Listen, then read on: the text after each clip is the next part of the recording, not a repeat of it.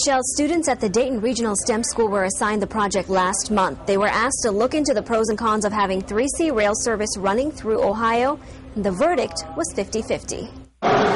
Listen, there is a train cult.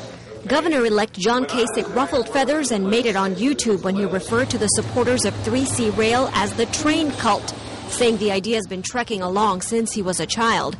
He says it's just not going to happen, not on his watch. Now some students at the Dayton Regional STEM School say the governor-elect is right. The train is dead.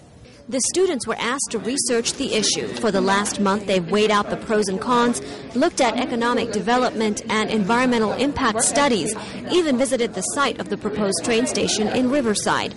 Some think it's a great idea. The ridership survey shows that actually a lot of people would ride the train, and that we will also generate a lot of money from these people riding the train.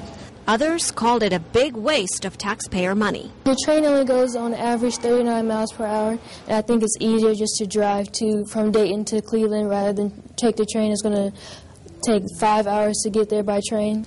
Our data supported the train, but I don't think it's responsible spending of the money.